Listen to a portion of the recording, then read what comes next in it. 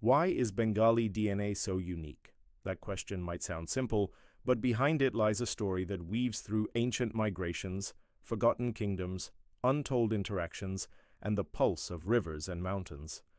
The Bengali people, vibrant and diverse, are the third largest ethnic group on earth. From the misty edges of Assam to the crowded streets of Dhaka, from the poetry of Rabindranath Tagore to the haunting rhythms of Baul songs, there's a reason this land feels ancient, layered, and alive. And it's not just in culture, it's in the blood, it's in the very code of life that flows through the veins of Bengalis.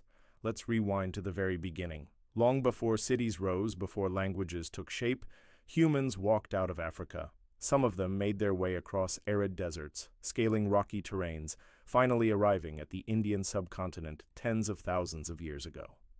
Among their descendants were the ancestral South Indians, the ASI. These weren't just abstract groups. These were real people whose echoes still live on in the DNA of modern-day Bengalis. They were the first brushstroke on the Bengali genetic canvas, and their presence wasn't isolated. Austroasiatic speakers, Dravidian tribes, and even ancient groups with Negroid features left their mark here too.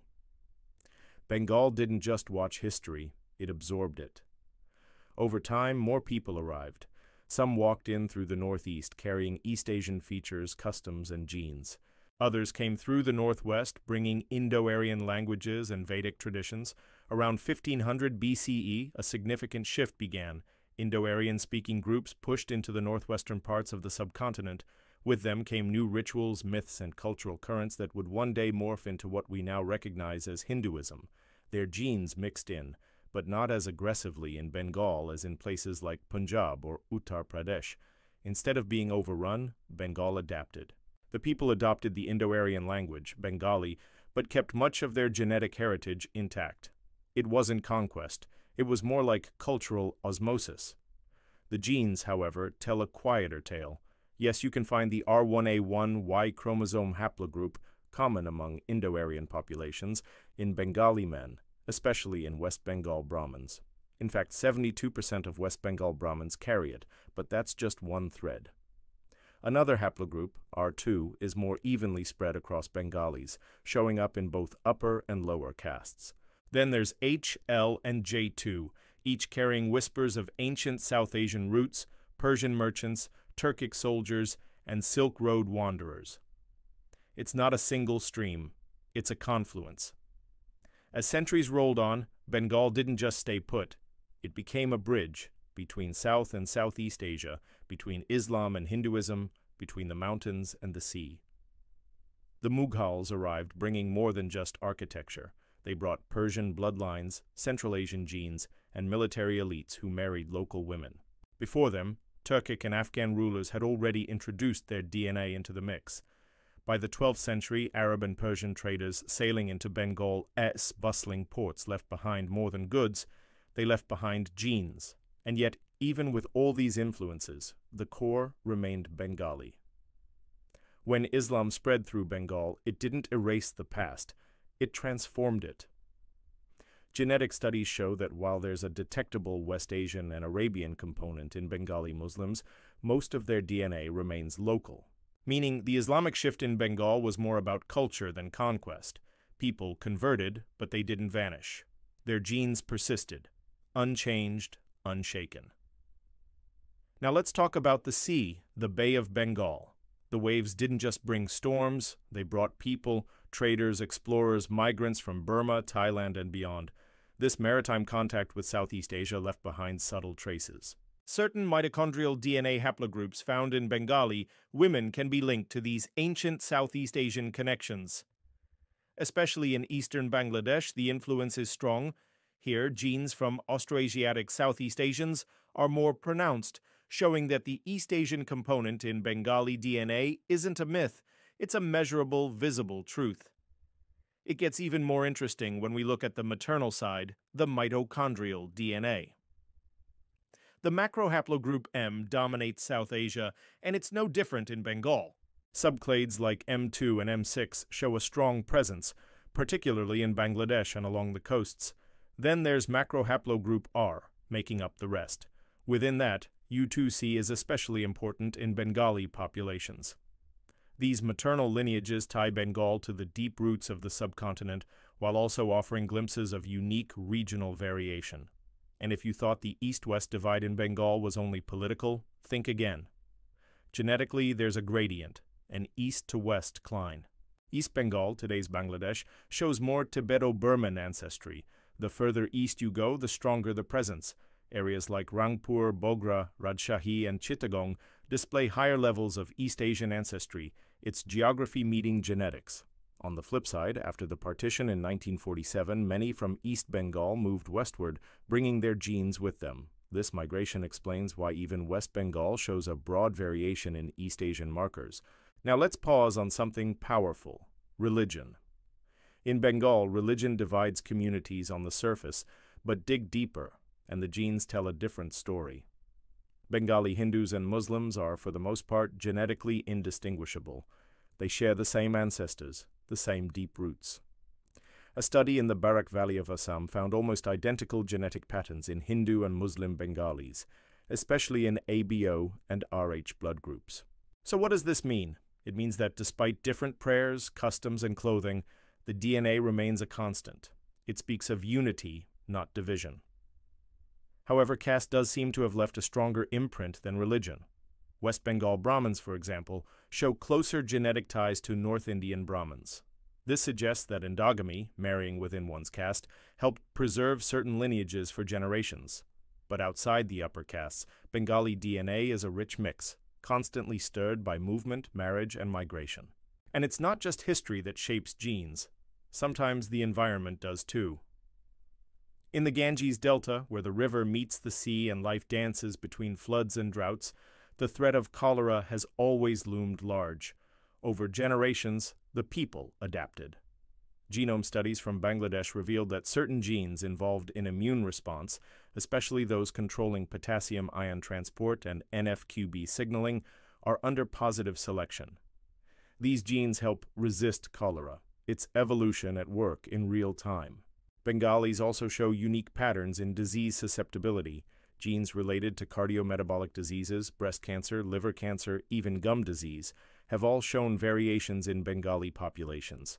Some of these could be due to ancient survival adaptations, like storing fat efficiently during times of famine, that now, in the modern era of abundant food, backfire as health risks. It's not just about what genes we carry, but how the world around us has changed. And we haven't even scratched the surface of the KIR gene system, the killer cell immunoglobulin-like receptors, linked to immune function.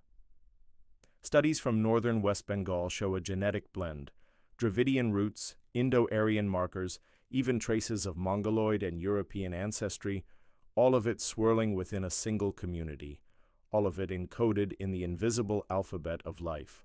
Bengali DNA is a river. It doesn't run straight. It bends, forks, loops back, and flows into the sea.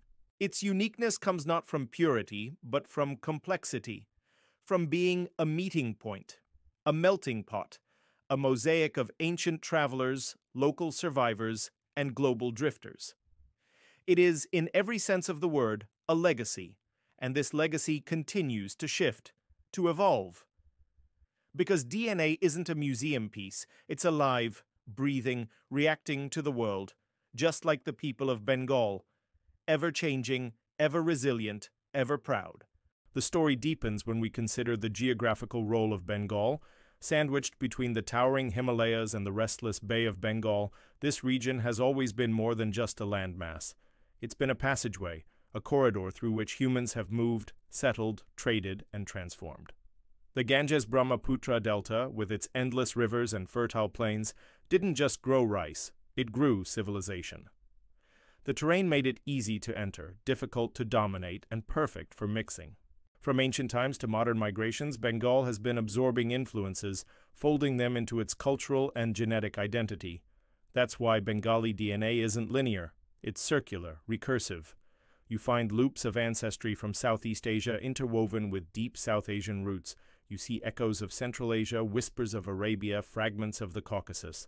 It's like standing in a crowded room full of stories where every voice matters, and somehow all those voices speak through the genes of a modern-day Bengali. And it's not just about ancestry, it's also about variation within the Bengali identity. The average Bengali person in Dhaka may have a different ancestral blend than someone from Siliguri. Someone from Chittagong may carry more East Asian influence than someone from Nadia. The diversity is layered. In some districts of Bangladesh, like Rangpur and Rajshahi, you find higher levels of East Asian ancestry, a genetic shadow cast by ancient Tibeto-Burman migrations and trade with Burmese kingdoms.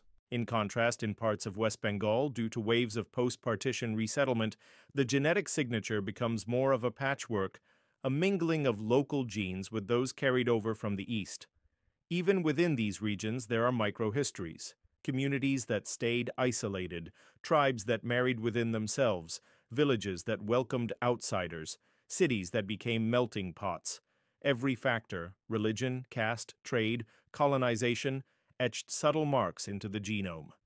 And yet, underneath all these differences, the shared foundation remains unmistakably Bengali.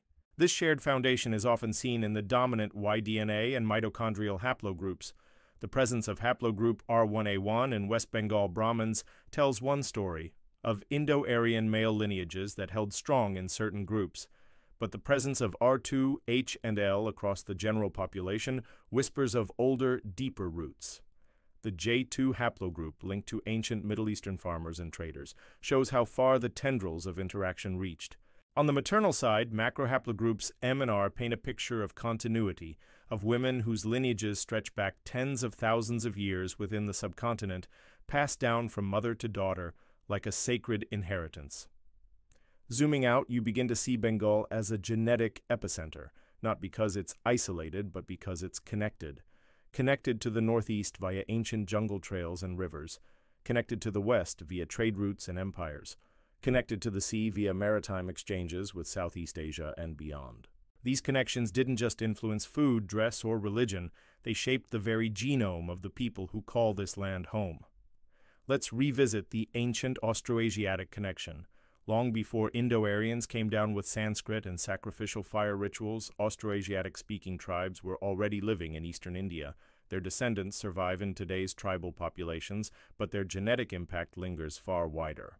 In rural Bangladesh and some indigenous communities, their mitochondrial markers are still present, reminding us that Bengali identity isn't a modern invention. It's a palimpsest, with older layers peeking through the newer ones. And what about the role of colonialism? The British Empire ruled Bengal for nearly 2 centuries, and while they left behind political and economic scars, their genetic imprint is less pronounced. Unlike earlier conquerors like the Turks, Mughals, or Afghan dynasties, the British presence did not lead to widespread intermarriage or integration. Their influence was bureaucratic, not biological. Still, in coastal cities like Kolkata and Chittagong, small traces remain: isolated surnames, occasional Eurasian features, faint echoes of a colonial past.